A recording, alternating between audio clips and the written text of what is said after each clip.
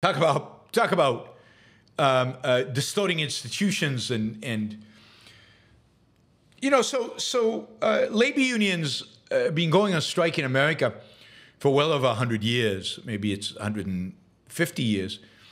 Labor unions have, for most of that period, or maybe all of that period, have been affiliated and associated with the Democratic Party.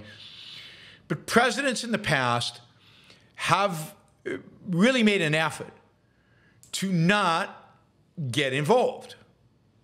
I mean, they might comment on unions, but really somewhat of a distance, primarily because there is an understanding in the American system that government has somewhat of, not completely, unfortunately, but somewhat of an arm's length relationship to business and the economy. And the idea was, even if I support the labor unions, they need to work this out with management. They go on strike, and there's a negotiation, and they work it out. Now, certainly, the Obama administration completely disrupted that in a horrifying manner. One of the worst things any president has ever done was what happened with the auto industry in, I think it was 2010, when the Obama administration came in and kind of enforced, as part of a bailout, enforced settlements that restructured General Motors and I think Chrysler as well, and basically screwed the bondholders.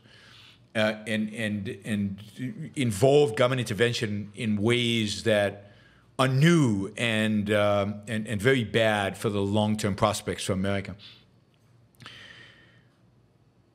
But what President Biden did yesterday is really unprecedented. A president has never done this.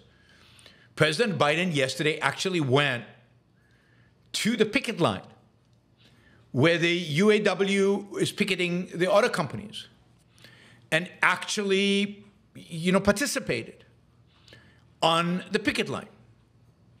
Now, this is disgusting and un-American, and another step in the direction of that presidents have been making for 100 years of greater and greater involvement of the government in our economy and in the very nature of employment, and the government already does a lot. But this is symbolically, nothing really happened, but it's symbolic. Here's the President of the United States taking sides, actually physically taking sides. In a case where I think the auto unions, for the most part, are wrong because of this is an inflection point in the industry. And they're gonna put U.S. auto companies, really place them in a place of real issues and problems and challenges, given where the auto industry is heading. Anyway, he was on the picket line yesterday. Now, we all know why he did it. He's trying to show up support for his campaign for president. He's trying to get the unions to support him. The unions are not happy with him particularly because of all the support for electric cars, which they know is going to hurt them.